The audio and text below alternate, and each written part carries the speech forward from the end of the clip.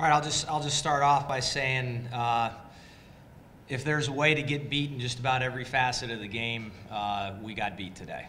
Offense, defense, special teams, we were outplayed. And I first have to give credit to Truman State's coaching staff and the Truman State's players. I mean, they came out ready to play, which we knew they would. We'd watch them on film.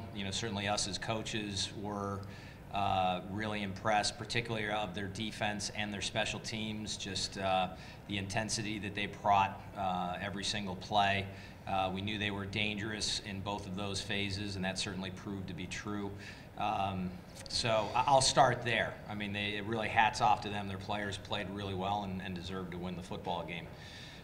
It was a frustrating football game as a coach because it never seemed like the game could evolve into any type of rhythm, really, in any of the phases of the game for us. And if we had a big play on defense to set up 3rd down and 8, they would get the 3rd down and 8. If offense had a big play going, we would turn around and have an assignment miss and wind up, or a penalty that would put us 2nd and long or something like that. So there were at times that we had some great execution, particularly first half defense and our second drive of the game offense and a couple of drives in the second half.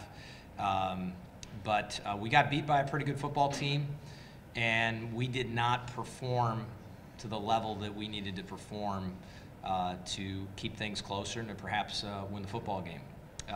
Certainly, I think I'll give hats off to Trey. He, for his first college start, was able to go out there, and I know he certainly knows he didn't play perfect, but for a quarterback playing in some meaningful snaps, he did a pretty good job for the most part. It was good to get Jimmy into the game. It'd been a long time since Jimmy Seawald had taken significant snaps for us as well, and he'd gotten closer and closer each week. And we felt that as a coaching staff, it was really important with the league schedule coming up, starting with Davidson next week, that we wanted to give him an opportunity to go out there and see what he could do, with some adrenaline flowing through his body and everything. And Jimmy had some good drives as well when he was in there, but clearly he's not where he needs to be yet. It's frustrating for him and for us as an offense. We know that because he's out there every day at practice. It's just something that shoulder's going to take time, and hopefully, if that's the case this week, it gets stronger, and he'll be playing on Saturday against Duquesne. And if it's something that we just have to bite the bullet and hang in there until he is at 100%, that's exactly what we're going to do. We've certainly, in his absence, we've gotten a number of quarterbacks, over the past couple of weeks with Chris Duncan and obviously Trey, and they've gotten some experience from that. So definitely a setback, but as I told our football team, if this is a wake-up call to the things that aren't working for us, to some people that were exposed, or schemes, or us as coaches, things, we're going to go back and we're going to evaluate it, and a lot of good can come from a loss like this if your team can stay humble.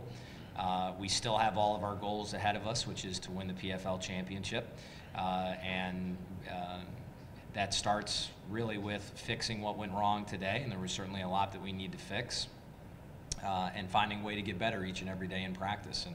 So we'll break this film down as coaches. We'll see what we can do to get better, whether it's scheme or putting players at different positions, putting us a better chance to have success.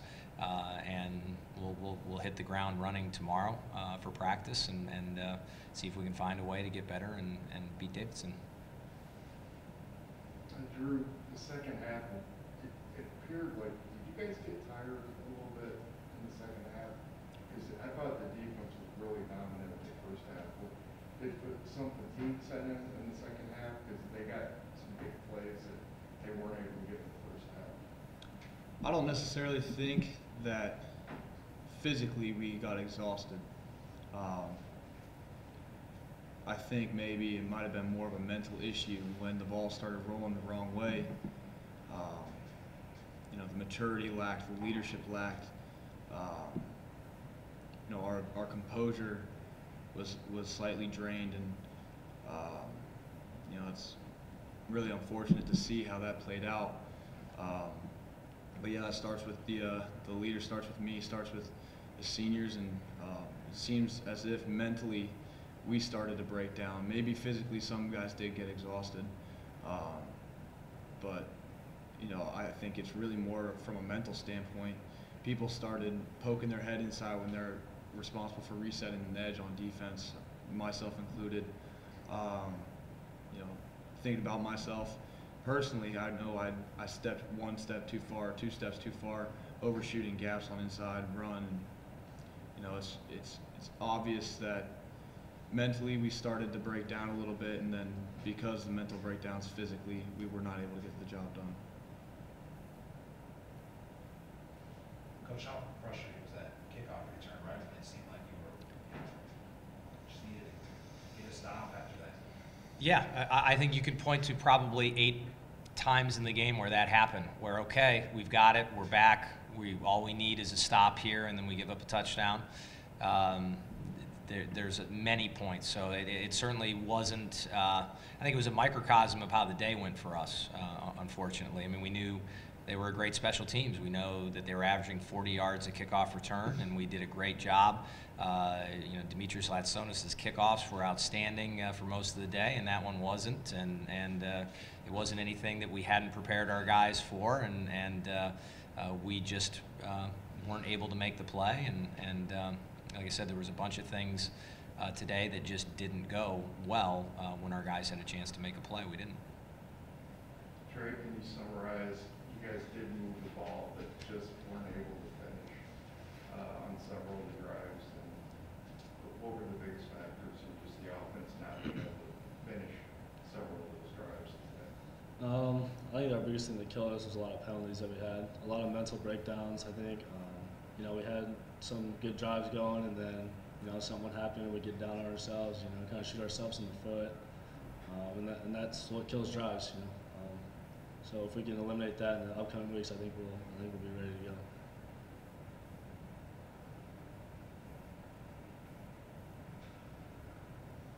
Coach, there's a couple times on 4th down where like you had Jimmy punt, and you're also the fake punt. Like, what was your reasoning behind those? And what were the... Yeah, well, again, we knew they were a great special teams football team, so we wanted to keep them off guard. So we had planned to take some chances. Obviously, the one with Jimmy punting paid off. We put the ball down on the 1-yard line, and that went about as perfectly as it could have. The fake punt was something, again, being down late and not playing really well offensively. It was a chance that we were really willing to take. Parker ran a good route, and it was a play that we'd run pretty successfully in practice, and you know, we just didn't execute it. So absolutely risks that had to take, and when they pay off like Jimmy's punt does, it's great. And when it doesn't work, it looks like it's a terrible call. But that's just part of our philosophy. We're going to take those risks. We've got confidence in our players that they can come through in the clutch for us, and usually they do.